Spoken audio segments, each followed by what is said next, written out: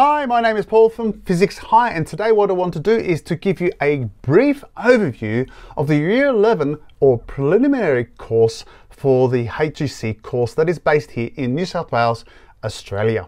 And so that whether you are in Year 10 wanting to know whether physics is your thing, or whether you're in Year 11 and want to get an overview of the course to give you a deeper understanding of how it is all structured, this is the video for you. And in essence, I'm going to give you a brief overview of the Year 11 course, and I'm not going to go into great detail of the content that is actually the subject of future videos. So let's get started. So the New South Wales syllabus for physics in Year 11, as it is in Year 12, is broken down into 4 key modules, and then each of those modules have a number of inquiry questions that are addressed throughout the course, where you explore those concepts at greater detail. And as I said, this is all about just looking at the broad overview of the 4 modules and the inquiry questions that they entail. Now, the first module you look at is kinematics. The second module you'll look at is dynamics. Now, these particular 2 modules can actually be combined as a unit called mechanics, and I have a video on what is mechanics, and that link will be in the description below. Module 3 looks at waves and thermodynamics.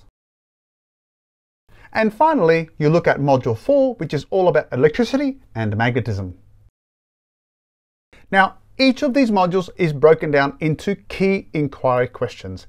And for success in physics, it's helpful to know what those inquiry questions are. In other words, the content that you cover are all set up so that you address and answer those inquiry questions. Now, I don't have enough space on my board to actually literally write out each of the inquiry questions. So I'm going to just use keywords to help structure our plan here. But I will provide a link in the description below where you can download a printable sheet which has the full setup of what I have here, plus the full text of the inquiry questions. So please access that and put it in your notes to help you prepare for any exams. Now, kinematics is basically divided up into 2 key questions. The first of which is motion in a straight line. Then we look at examples where we have motion in what we refer to as motion in a plane. But in essence, what we're saying is it's not one-dimensional, but looking at aspects of 2-dimensional motion. And kinematics is simply about how we measure various aspects of motion. Now, I actually have a video that looks at greater detail of what kinematics entails, and I encourage you to look at that video. The link is in the description below.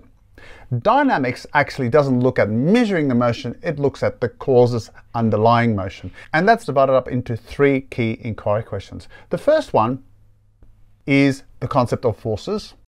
We then look at specifically what forces do and also in relation to energy. So what we look to here is not only at forces, but acceleration and energy. And then finally, because we're interested in forces between various objects, often we're dealing here with interactions. And so what we now have is looking in our third inquiry question, where we deal with interactions that involve momentum, energy, and we see them in systems. We then move into something completely different.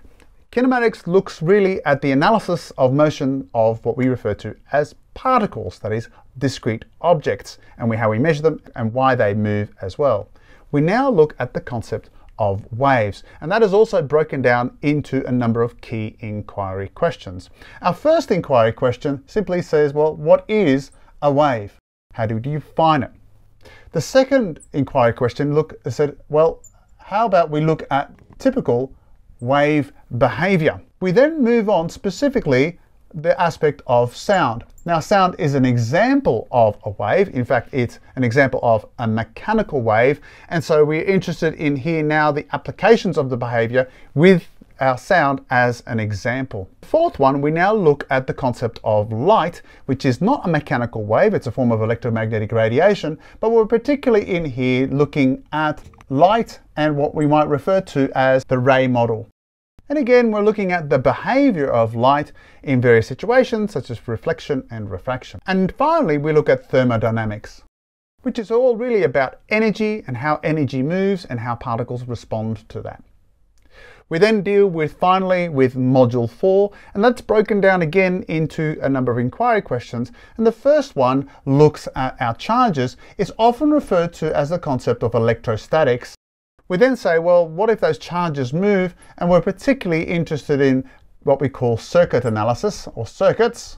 And then finally, we look at a separate topic again, and we look at magnetism. So there you have an overview. Now, as I said, I've not gone into great detail. It's meant to be just a broad brushstroke to show you what we cover in year 11, or maybe remind you. And I will be producing subsequent videos. I will be exploring each of those modules in greater detail, in hopefully helping you achieve greater success in your physics course. I also have a video where I do this concept on the HSC course, and again I will also have videos that I'll develop that I'll deal with each of the modules and explain what each of the inquiry questions actually entail. Well, I hope that has helped you understand the preliminary course in physics. Please like, share, and subscribe. Put a comment down below if this has been helpful for you. And consider supporting me by buying me a coffee. The link is in the description below. My name is Paul from Physics High. Take care and bye for now.